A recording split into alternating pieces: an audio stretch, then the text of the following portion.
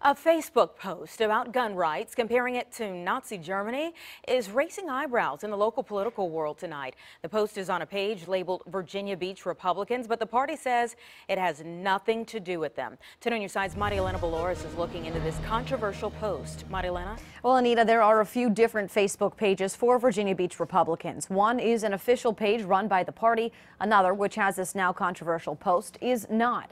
This has both sides now speaking out. Using the Holocaust in a discussion about gun control.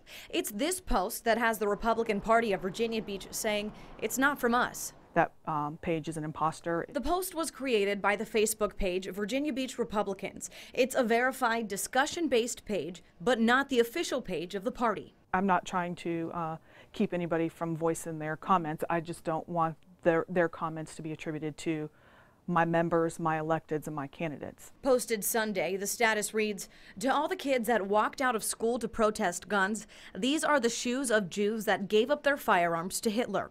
They were led into gas chambers, murdered, and buried in mass graves. Pick up a history book and study the U.S. Constitution, and you'll realize what happens when you give up freedoms and why we have them." A local rabbi says the post brings up a lot of pain. Two separate events. And what they have in common is that beautiful lives were taken away from us.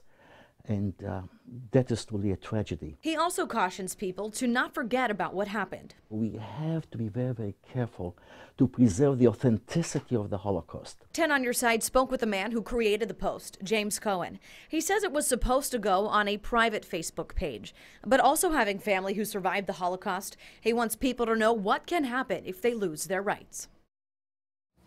The party's official page is called the Republican Party of Virginia Beach. That is their Facebook page. In the newsroom, I'm Marielena Balouris, 10 on your side.